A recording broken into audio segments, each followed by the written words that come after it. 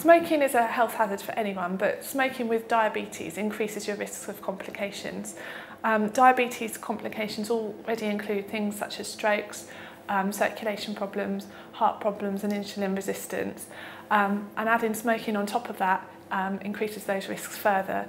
For example, one of the major complications a lot of type 2 diabetics are vulnerable to is cardiovascular problems. We know that having a high level of glucose in the blood for too long or that's not well controlled can affect the arteries in your heart. And we also know that smoking can affect the arteries in your heart as well. So doing the two together is obviously not a good combination. Smoking affects every part of your body.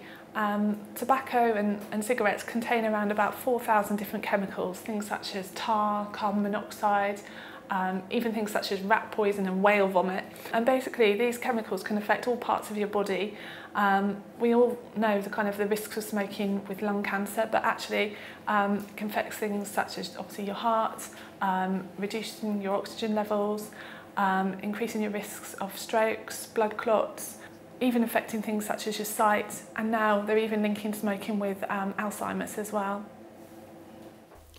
Some other effects of smoking include increased blood pressure, increased cholesterol or blood fats, increased risk of erectile dysfunction. This is the ability to gain or maintain an erection. If you've got diabetes, your circulation is at risk anyway, simply because you have diabetes. So there's a risk of reduced circulation down to the nerves in the feet, and so that causes problems with the nerve endings. So if somebody smokes, we know that people who smoke who don't have diabetes can have similar problems with damaged circulation down to their feet. And so if you have diabetes and you smoke, then the risk is much, much higher than if you just had one or the other. Come in. Hi Emma. Hi Aaron, Hi, have a seat. Thank you. How are you? Yeah, I'm good, thank you. Good. Yourself? Not too bad, thank you. Good. So how's it been going? It's been about 3.5 weeks now, hasn't it? Yeah, since really you've well. stopped? Yeah, it's really positive actually, yeah. And how's your diabetes? How's that been? Yeah, really well. All my levels are still the same. My energy levels, I mean, I feel like I'm 16 again, you know. Brilliant. They're so high now compared to what they were a month ago. It's unbelievable. So it's just a positive for me. Fantastic. Stopping smoking if you're diabetic, it's going to reduce your risk of developing complications.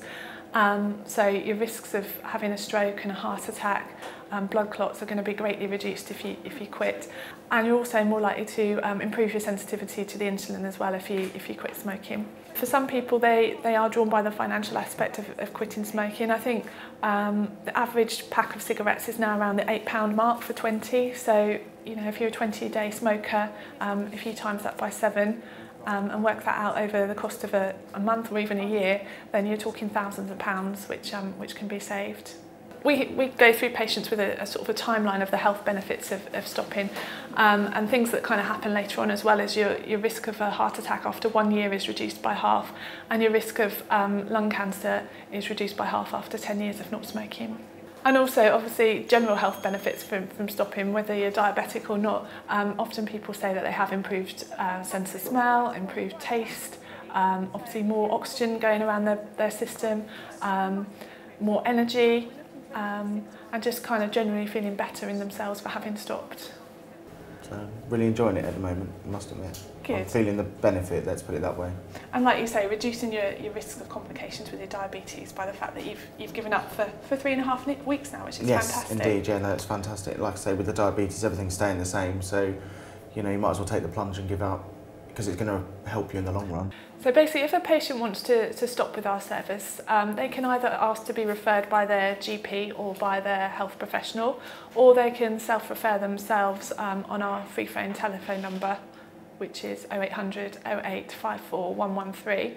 When they call that number, they'll be contacted by our triage team, and they will talk to the patient and arrange a venue for them to see an advisor. We have clinics across the whole of Norfolk, in GP surgeries, in community settings, and we try to have clinics in most sort of market towns so that people don't have to travel too far. Their advisor will support them for 12 weeks. And we'll see them as often as they would like to be seen, whether it be weekly or fortnightly. and the advisor will offer them medication and behavioural support. So they'll talk through a range of different medications that are available, some of which we call nicotine replacement therapy, and there is also a tablet medication called Champix as well.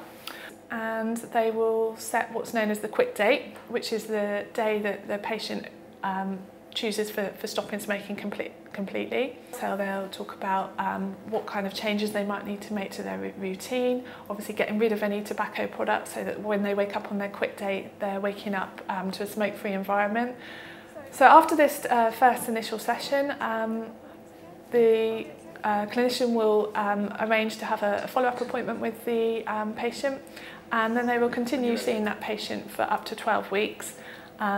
Each time they'll see them, they'll have a chat about how things are going, review their medication, request some more medication if they need some more, check their carbon monoxide reading, and if things aren't going to plan, they'll try and look and work out together why and what needs to change, and if things are, then obviously they'll encourage them to continue. Smoking doesn't affect your blood glucose levels, but it can affect your long-term risks of developing some of the long-term health problems related to diabetes.